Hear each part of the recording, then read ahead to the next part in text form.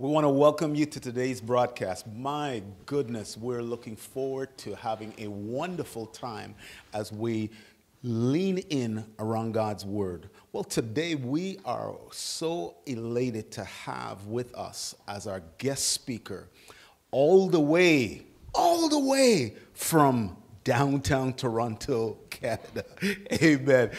From the wonderful ministry, First Baptist Church Toronto, which has been in our city for over 194 years. And I thought it so welcoming that we would have my friend, be able to communicate the grace of God to us on the subject matter that we've entitled for these next few weeks, the past, the present, and the future, as we lean in and look at the subject of Black history.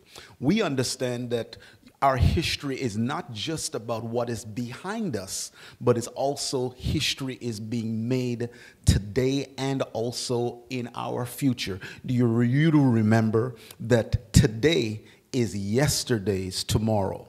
So we are locking in the reality that as Jesus is the Alpha and the Omega, and we see that while we are in this present moment, we get the opportunity to live in the reality of who He is. So I am delighted to have Him be able to come to us today. For some of you, you've met Him a number of years ago. He was with us at Gateway City Church, but for some of you, this is the first time that you're going to be hearing Him.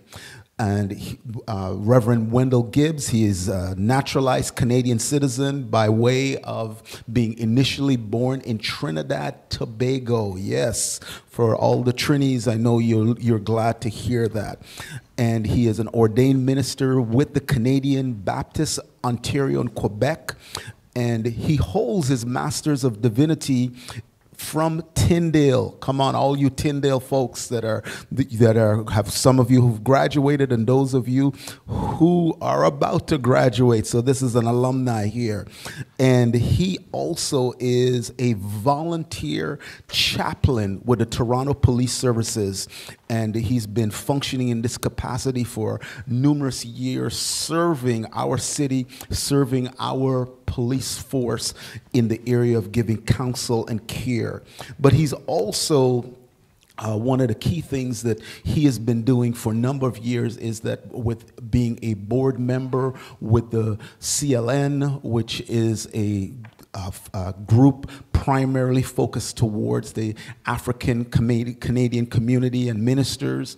He also serves as a board been on Mission GTA, been with a board member of Jesus in the City. There isn't too much that this man of God has not been doing in this city and in this nation. And we are elated. We are honored to have him with us today. So I want you to put your blessed hands together, because one of the greatest things that he truly ascribes to is that he's been married to his wonderful wife, Roselle, and has two children, Brandon and Brittany. And we are delighted to have him there today. So put your blessed hands together and let's welcome Reverend Wendell Gibbs as he comes to minister to us on this subject matter of the past, the present, and the future. God bless you. Greetings and thank you so much, Reverend Roger Gushway. We certainly go back in the past. I think it was in the 1990s when we first met, and glad to be with you all again in the ministry at Kingdom Gate Equipping Center. I'm so glad to join you today, and I'm not sure who he was talking about just now. I just want to be a humble servant before the Lord, just to maybe just give you a few spiritual truths to help you on this day of Black History Service and this month that we're celebrating as well. And we're just going to go and talk a little bit about what that means and the journey that we've been on here at First Baptist Church in particular. We were birthed in 1826. That's long before slavery was abolished. But we celebrate so much of our current history, and we forget about the reality that Jesus has more history. In fact, God has the oldest history you would ever think about. And you go back in the Garden of Eden, and you'll recognize that God created first and foremost, he created humanity. And he created Adama, or the Hebrew word is man. He created man in his image. We'll come back to that later on. But God created Adam. The first Adam he created in a physical sense, and he made him in his image. And we're looking at the past, the present, and the future, how it relates to us as a people group, in particular the black community, and where we've all come from. We recognize that I'm from the Caribbean. Some of you were born in Canada.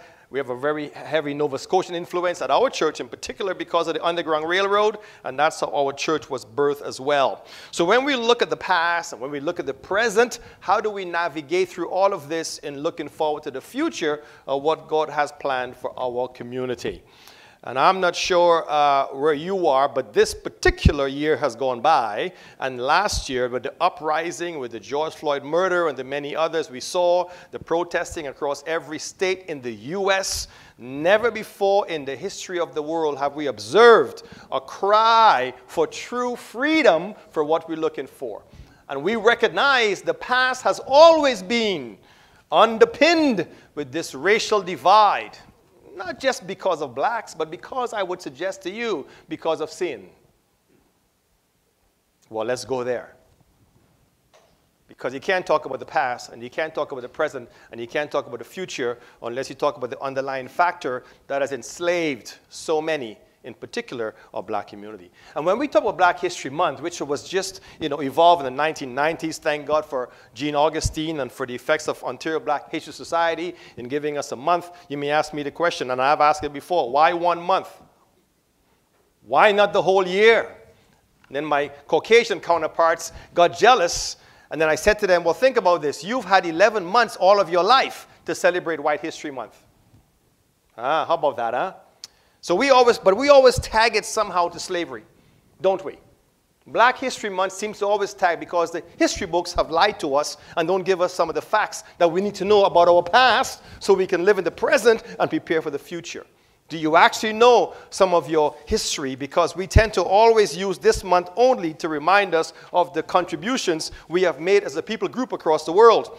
In fact, just a couple Sundays ago, I had an ironing board, and I had an iron, and I was sharing in my message, and we learned that Sarah Boone was a black woman who invented the ironing board and the iron. Of course, we know Elijah McCoy, with the real McCoys called, who invented the lubrication system for the railway and steam engines. That was in 1872. Sarah was in 1892. So we can look back, and we can talk about the wonderful contributions we've made. But much more than that, what was God doing in all of this design, why we ended up being enslaved for 400 years, all the way back to the 1600s. And I've been to Africa a couple of times. I've been there in the past, watched and gone to Elmina Castle in the Ivory Coast, and I've witnessed and seen from my very own eyes the atrocities that took place against our people. But you've got to go back to the Garden of Eden, because when God created Adam in his image, God created a human race without divide and racial prejudices. Something happened, though, and there is a story that you will learn that Satan came in the midst of all of this and confounded God's plan for his human promise of unity with the Father. In fact, God came down in the cool of the day in Genesis 3 verses 8. And what did he do? He fellowshipped with his creation. But when Adam sinned, the physical human Adam sinned, he gave up his right for equality with God. He sure did. He succumbed himself now to the temptations and Satan's woes of this world that brought on sin that now start to compare life to what it is. And it's that comparison that's bringing us to our judgment today when we see racial divide and we see ethnicity divides and we see black and color divides, because sin brought comparison. In fact, the comparison was so bad that you saw the first murder was with his very own children, comparing their status in life, comparing their successes in their careers. In that past, then, we're all lifted because we've all gone through the similarities of comparing our past sometimes, looking back and recognizing that we have failed many times in our past, haven't we? And we too have fallen short of God's glory time and time again. And in the book of Acts, chapter 7, verse 26, I want to just focus on that for just a moment. And I want to lead us somewhere because I want to suggest to you that every one of us is still enslaved today. And I want to leave you with that thought at the end, that God wants you to still remain a slave. But we'll see what that means for us in this past, present, future, because our future is to be enslaved. And we're living in the present right now in a physical world where we are still seeing an enslavement. And the theme verse is Acts 17, verse 26. But you've got to see what Paul was doing in the book of Acts through the whole process there. And he says, people of Athens, this is from verse 22, I see that in every way you are very religious. Sounds like our present world today, because the past has always been shaped on religion. For as I walked around and looked carefully at your objects of worship, Pastor Roger and I was just talking earlier about the whole idea of, I'm Baptist and he's got his own Christian fellowship, and we've got Pentecostals on the left side and we got Anglican on the right, and we got Catholics down the middle. And boy, I tell you, it's a good thing that Jesus was Catholic. Oh no, I think he was actually Baptist. Yeah, I did some research. In fact, in our church, we've got a white Jesus picture in Gethsemane in the front, and we've got a black Jesus, the Messiah of Jesus being ascended, that was painted in 1954, at the back of our church. And I've always said since I came here, why don't we have a Chinese Jesus in the middle? In fact, if God made us in his image, can I suggest to you, regardless to what mankind has said, I want to suggest then Jesus potentially is also black. I don't mean black in terms of being exocentric towards your own cause. I'm talking about being in the image of God just the way he placed you, because God judges the inside, not the outside. But we're going to get back there in a moment. I want to finish reading the passage. As I walked around and looked carefully at your objects of worship, I even found an altar with the inscription, to an unknown God. So you are ignorant of the very thing you worship. You don't even know who this God is who made you in his image. And this is what I'm going to proclaim to you. The God who made the world and everything in it is the Lord of heaven and earth, and does not live, the Lord of heaven and earth, and does not live in temples built by human hands. Sound like Hebrews to me. And he is not served by human hands as if he needed anything. Rather, he himself gives everyone life and breath and everything else. And here's the key verse. Now I'm reading in the NIV. The NIV says, from one man he made all nations. The Passion says this, from one man, Adam, he made every man and woman and every race of humanity. But here's what the King James says in the original context. And hath made of one blood. Wow. Mankind has done what? We have transposed the profound origination of God's plan for all of humanity, when we all have the same color blood and we are equal in God's eyes. And we took on the outside and start comparing ourselves and start dividing colors and nations and cultures. Wow. Yet in the original, God was talking about blood. He says, and hath made of one blood all nations of men, for to dwell on the face of the earth, and hath determined the times before appointed and the bounds of their habitation. Well, we have to explain what that means in context of the past, the present, and the future. The earth is probably, as it was formed by God in Genesis chapter 1, about maybe 7,000 years old, I assume. 2,000 years ago, we said Christ showed up, and he divided time, AD and BC. The only person in creation to split time was Jesus. Both past, present, future, the same yesterday, today, and forevermore. That's my Jesus, Yeshua HaMashiach, I'm talking about. And in this context, Jesus does what? In the story of Adam in that creation, where the earth is about 7,000 years old, that's the past we can relate to in our origination of this first creation that sinned.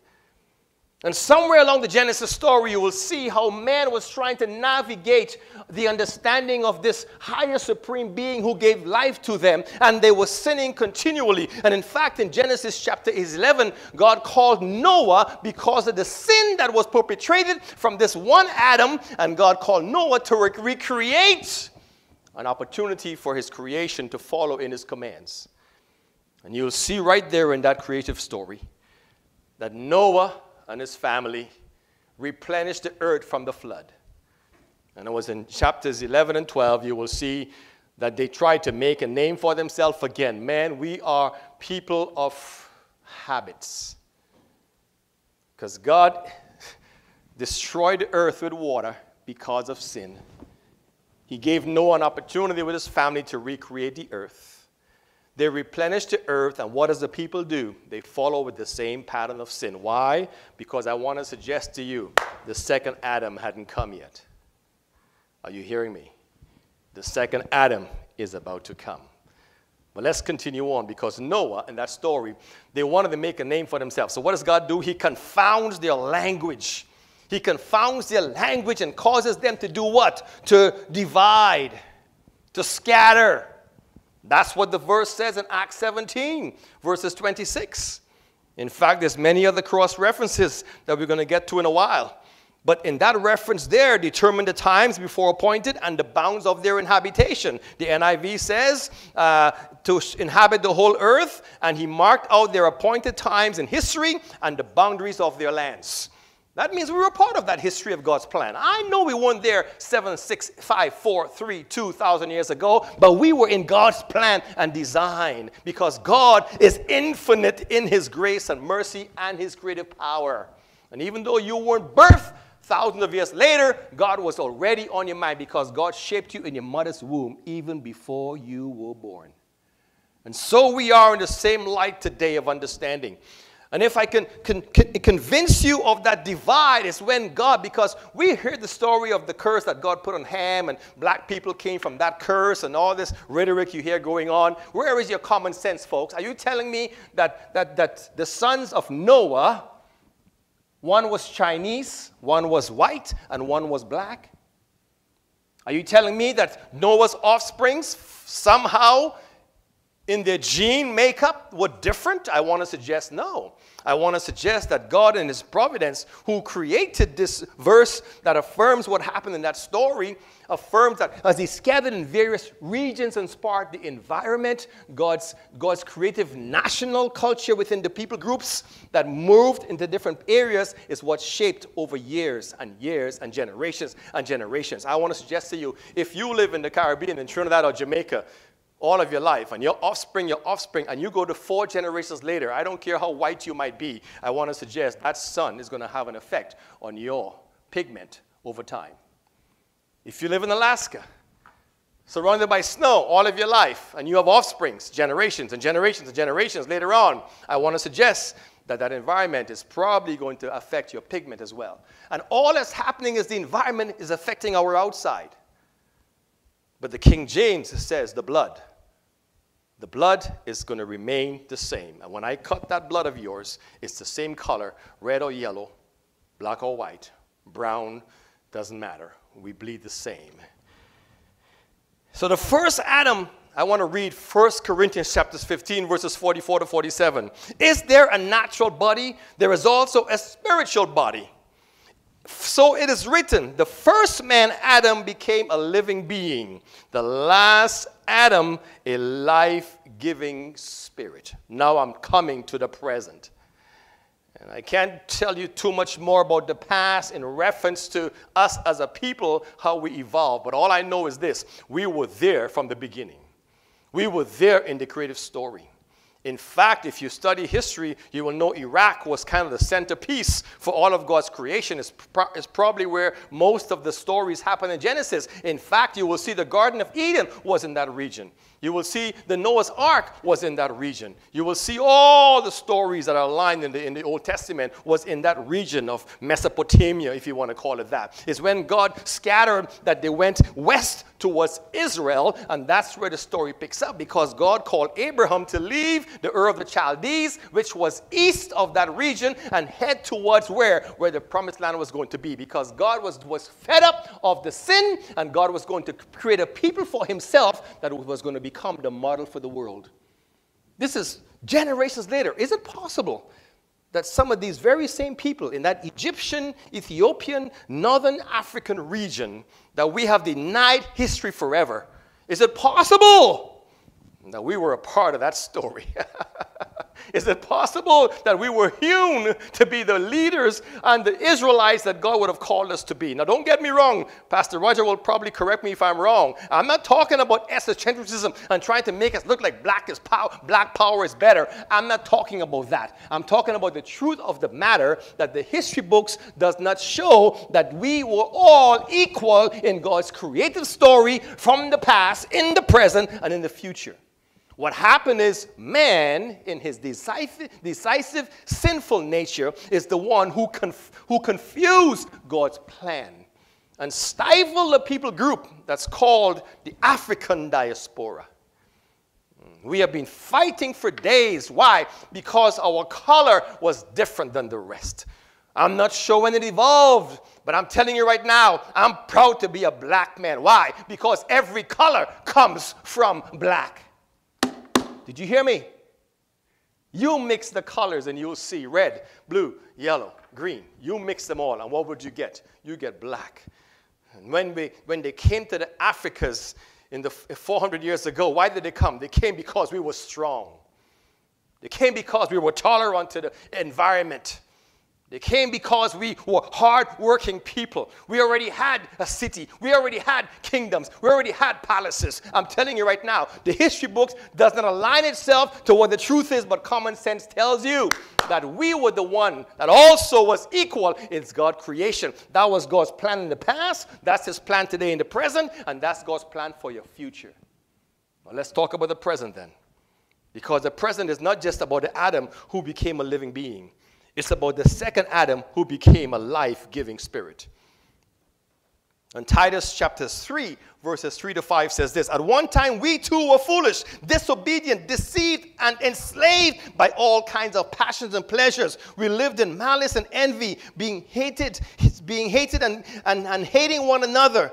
But when the kindness and the love of our Savior appeared, he saved us, not because of righteous things we have done, but because of his mercy. He saved us through the washing of rebirth and the renewal of our Holy Spirit. So let me talk about the present now. The present is this. At First Baptist Church, for example, you just heard, we are 195 years old, birth before slavery was abolished. And we'll talk about it later on, between a little engagement between Pastor Roger and I. But I want to suggest to you, we were birthed out of racial tension because we were called a colored church in 1826, right up until we were birthed in 1941, where we found our new facility where St. Michael's Hospital is.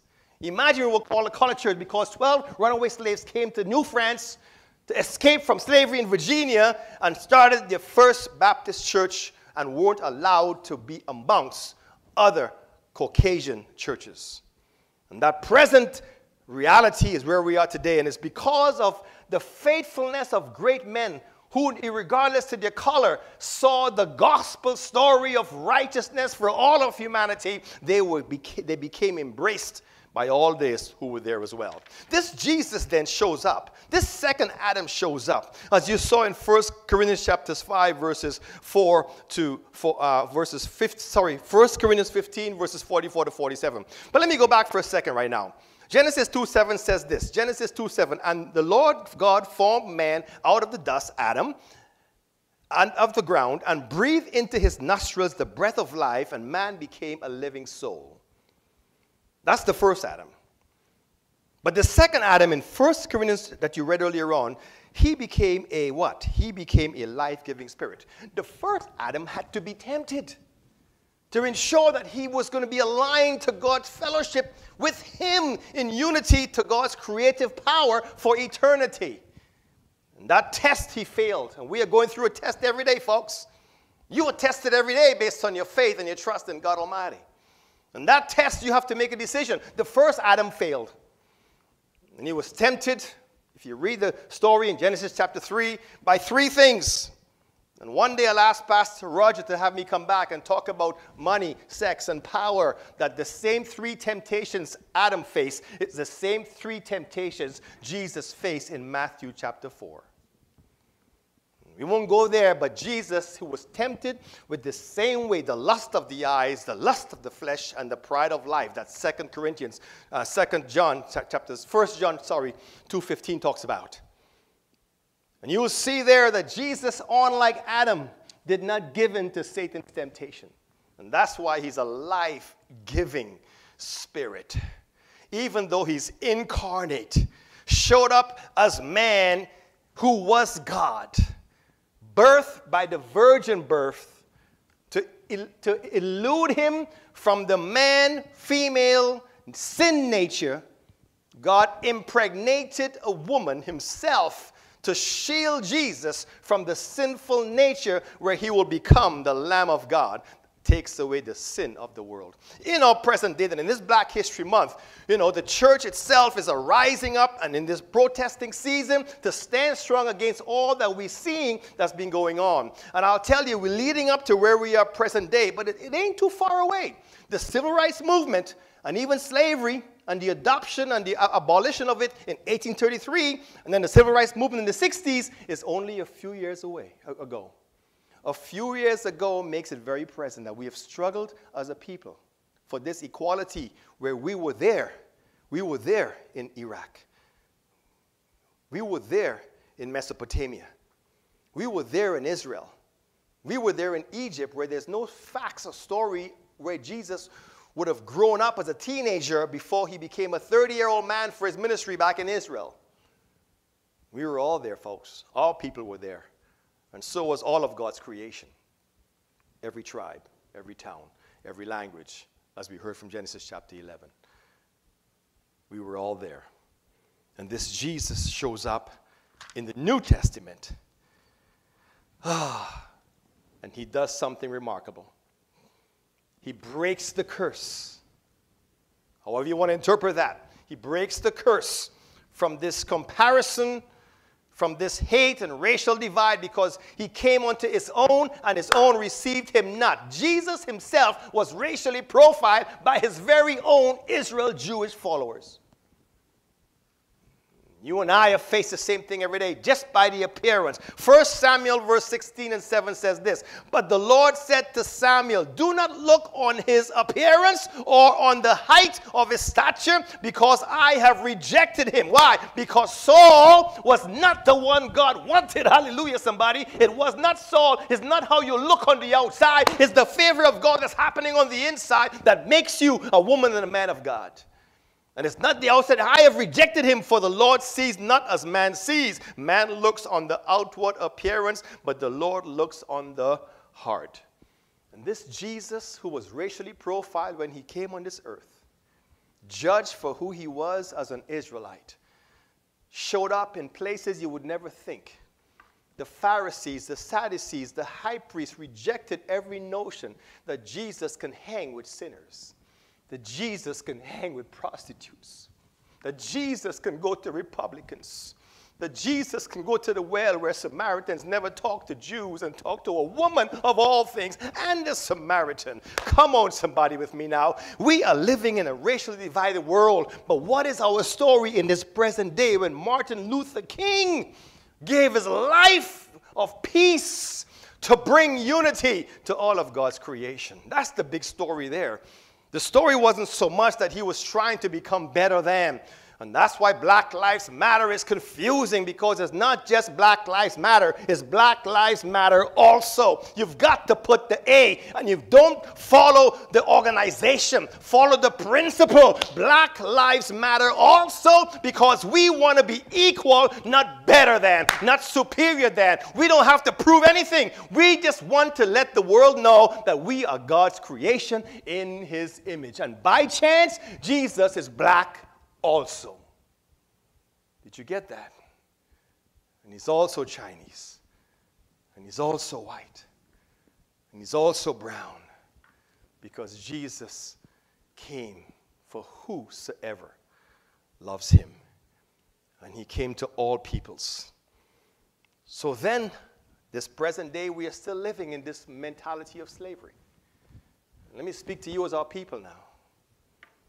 How are we going to be set free when we're training our young boys and girls and we're living in a culture that we even have to look like we have to make an excuse for our culture? Excuse for our color. Always look like we have to, satisfy somebody else to allow us to live our lives. And that's the mentality that we've been raised coming out of Africa. You think about the diaspora, and if you know the story there as well, more than 12 million died in the passageway. More than 12 million. I want to suggest it's over 20 million because it says it ranges from 12 million to 150 million that was transported from the Africas. Irregardless, folks, it was a sin of atrocity. And I want to read you a story because we're talking about Black History Month, and the reason why we are so important now is because of slavery, really. Slavery has driven us to where we are, where there is a sense of superiority over a people's group.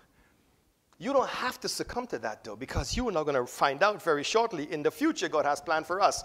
All of us are equals in God's eyes. God doesn't judge us based on where we've come from, what color we are, what our status in life is. As I read to you earlier on, God judges from the inside of your heart.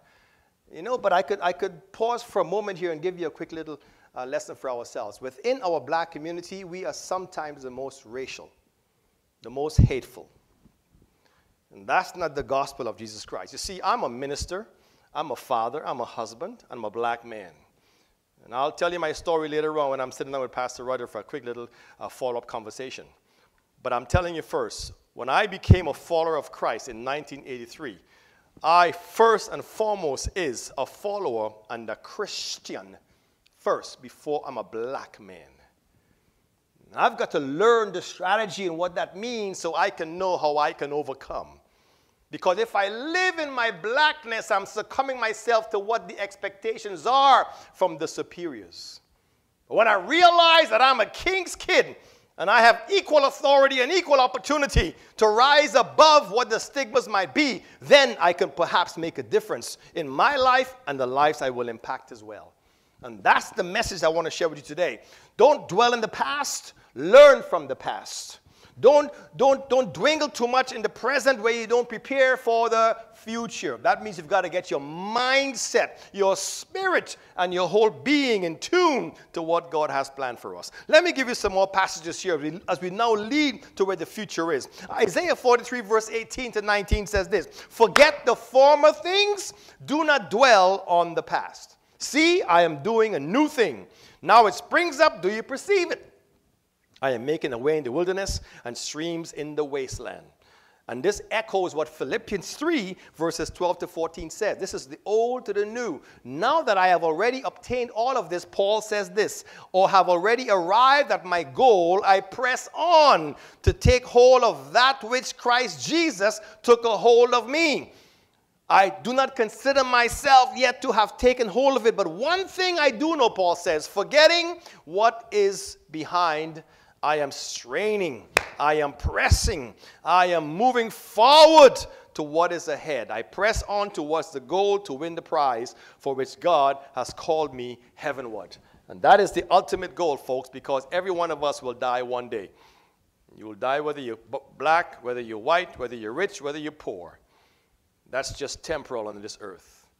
This Adam that sinned, the first Adam who sinned, one of his curse was he was going to die. The second Adam that came and became the sacrificial lamb. The first Adam had to sacrifice lambs for atonement. The second Adam sacrificed himself for all of our atonement. And the second Adam resurrected with eternal power that now we have equally in his resurrection power eternal life promised to you and I. And how does that relate to us today? Well, Galatians 3 verse 24 and 28 that the world is learning now. Because I'll tell you, in the 60s with Martin Luther King, in his plight for freedom, who was marching with him? Primarily Blacks. Maybe a few whites here and there, maybe a few browns here and there. But if you look back, and you will see, in the 60s, in the plight. And Martin Luther King Jr., he had a dream, and he sure did.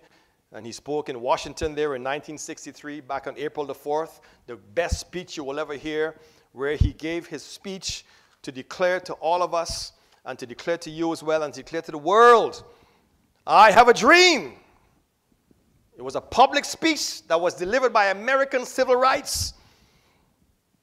And during that march in Washington, he delivered this to 250,000 civil rights supporters there in Lincoln Memorial. It wouldn't take long years later, back in Memphis, Tennessee, what happens? But I'll tell you what he said.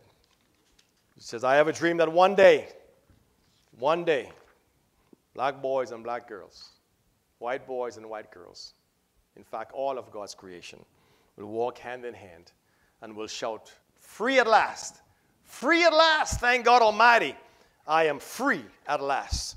And if you want to be free, then let's go to where Genesis chapter 15, verse 13 declares this. We weren't the first ones enslaved. In fact, the word slave you will not find in the Bible. The Hebrew word for enslavement is Abba. Abba is the Hebrew word that means service or servant. In Genesis 15, verse 13, you'll find it there. And this is interesting because Adam started off with sin. Noah's family started off with sin. The world is living in sin today. And this is what it says. Then the Lord said to Abraham, you can be sure that your descendants will be strangers in a foreign land, where they will be oppressed as slaves for 400 years. Isn't that interesting? We were enslaved for 400 years. It's like a foreshadow and a prophetic word of what was said to Abram, to the people of Israel, that's been done to us as well. Isn't that interesting? So we weren't the only ones enslaved, the black people I'm talking about. In fact, human trafficking is a reality to this very day. And there's hundreds of countries who are still practicing human trafficking and enslavement. That's for another day altogether. And I can tell you who the countries are, by the way, but we won't go there. But slavery hasn't gone away. There was another type battling for our souls, though, because slavery is a man-made term to do what? To own or to have someone become the property of. God in the Old Testament meant slavery, or in this case, Abba, for what? Habad, sorry is the word, Habad. God meant for what? So that if someone couldn't afford to live a comfortable lifestyle, they can entrust themselves with a family and serve that family for their well-being. It had nothing to do with ownership and property. And in fact, they were to be released from that ownership, or I should say servanthood, if they had the means to do so. So mankind took in this comparative in black and white that you see over the history, and what we did, we create an opportunity to enslave a people group just because of the way they looked. And today, we are in a battle. Folks, we're in a battle from two perspectives. We're in a battle for still in the civil rights movement, still fighting for our freedoms. Here's the difference, and I want to give you hope for your future. Unlike the civil rights movement in the 60s, what did you see last year when George Floyd was murdered? There was a knee on the neck. And I know you're upset and you want to say, take your knees off my neck.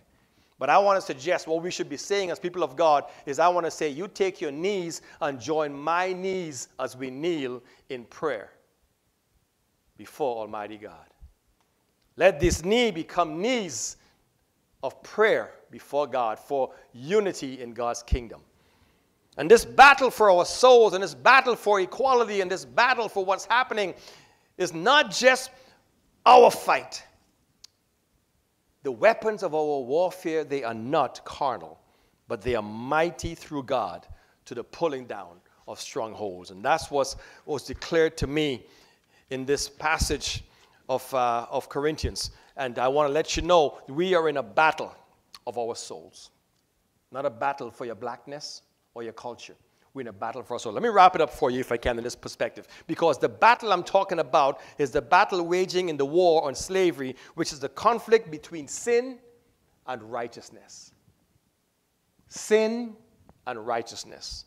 And I want to read you a profound passage of Scripture in compared to Genesis chapter 15, verse 13. This is what it says here in Romans chapter 6. And I'll read from verse 15. And I got one last passage to read for you in Revelations. What then in verse 15? Shall we sin because we are not under the law, but under grace? By no means. Now remember, Israel was going to be enslaved, as you saw, with Nebuchadnezzar and with Darius, with the Medes, the Persians, the Greeks, the Romans. They were always enslaved. In fact, 40 years they had to walk in the wilderness, escaping Egypt in slavery there as well. So ongoingly, they experienced the same thing because of sin. Now, I'm not suggesting that we were enslaved because of sin. We were enslaved because of somebody else's sin. But yet we're in a battle for our souls, because in the end, folks, I want to suggest to you that you need to be ready for your eternal destiny. And that's coming soon if you would observe what's happened today. And your plight for your journey to be with Jesus is to make sure that you understand the dichotomy of this battle between sin and righteousness. And verse 15, what then? Shall we sin because we are not under the law, but under grace? By no means. Don't you know that when you offer yourselves to someone as obedient slaves, by the way, the word slaves in the New Testament, right, is doulo. And again, it means servanthood. It did not mean property and ownership, and murder and killing and lynching and hanging with a people group of hate. Oh, God, have mercy and forgive those who have perpetrated this evil against humanity. You are slaves to the one you obey, whether you are slaves to sin, which leads to death, or to obedience, which leads to righteousness. Verse 17, but thanks be to God that though you used to be slaves to sin, you have come to obey from your heart the pattern of teaching that has now claimed your allegiance. Now, verse 18. You have been set free. Are you hearing me? No longer slaves. You have been set free. And whom the Son of Man has set free, John says, is what? Is free indeed. Do you sense the freedom? Or are you still holding on to your man-made structure of what someone else is telling you? Do you know that you're free in your mind? Do you know that you're free in your spirit? Do you know that you're free in your color? Do you know that you're free? And God has given you equal opportunity in this present day for the future to rise above. Because last year, unlike the civil rights movement, where we only saw blacks fighting for the equality, what did we see last year? We saw brown, we saw white, we saw young, we saw old, we saw rich, we saw poor, marching 50 states in the U.S. declaring for what? For Black Lives Matter also.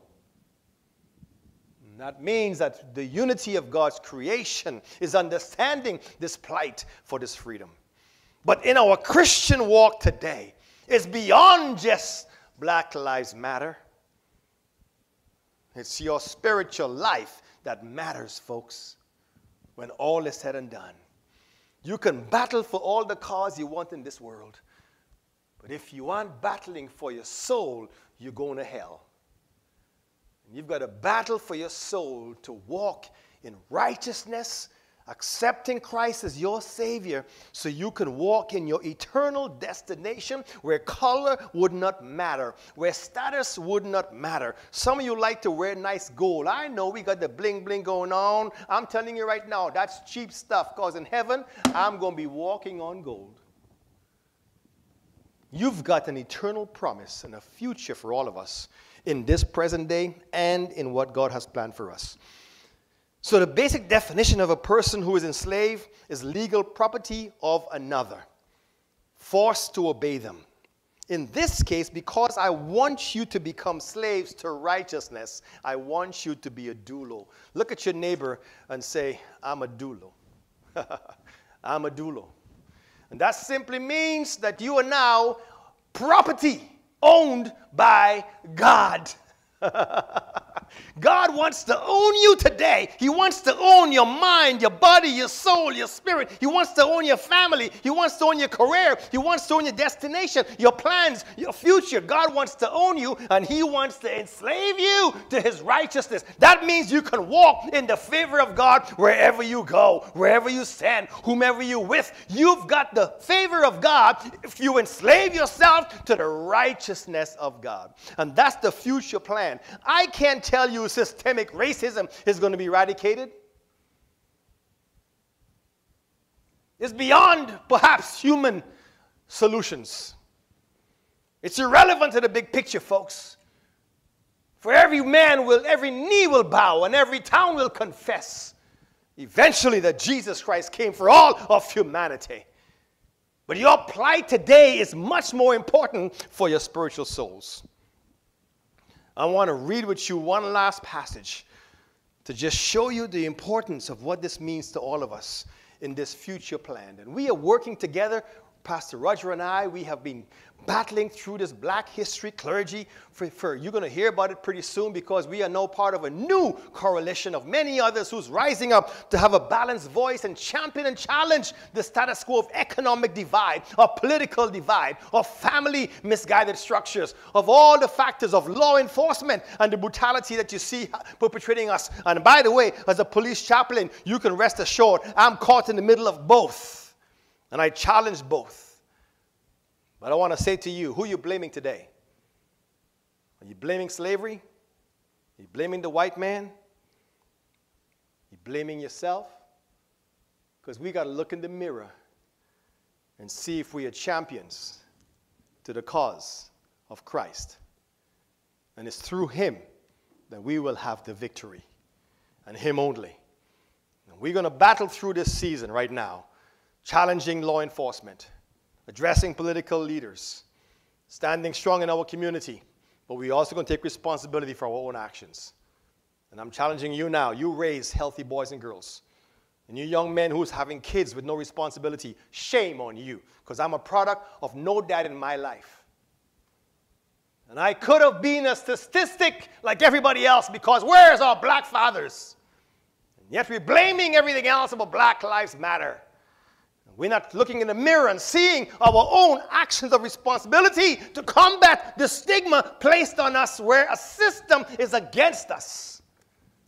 And I want to challenge you to stand strong. And it's not just about education. It's about moral standing in your homes. It's about having some pride and dignity about who you are, spitting sperm wherever you go. No, that's not the plight of our race. That wasn't God's plan either. Take responsibility for your own actions as well. And we will champion and challenge both sides to make sure that we're walking in the favor of God. Yes, we've had some sad past. Yes, we've seen some current present situations. But I want to suggest to you, we've got a bright future in God. And you've got a bright future in God if you turn completely to him in this opportunity to become enslaved to the righteousness of God. People are talking about the black community and the Asian community who's facing all the challenges now. And we see this divide between nations and all the hate. Myanmar is having their own challenges. I want to read with you Revelations 5. And I'm going to wrap it up and thank you for the opportunity. This is what it says. And one day I'm going to come back and share with you the perspective of this whole idea of what Daniel and the prophet of Jeremiah and others had declared in the prophetic word. And Jesus and Matthew shows up. And then Revelation comes and shows us the unfolding of God's end time prophetic promise of he is to come. Maranatha, even so, come Lord Jesus.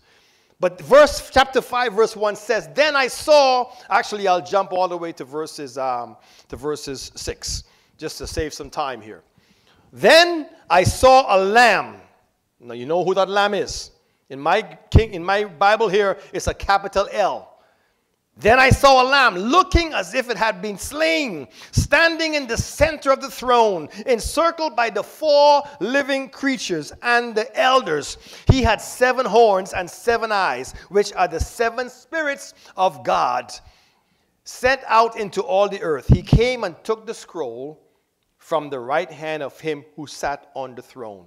Now, as you know, the previous passage will tell you that John, who was taken up into heaven, before the 24 elders and the 4 beasts and God, seeing a scroll in the hand, nobody was able to open the scroll. And John was almost crying and wondering who is going to open the scroll to unfold the prophetic word of God.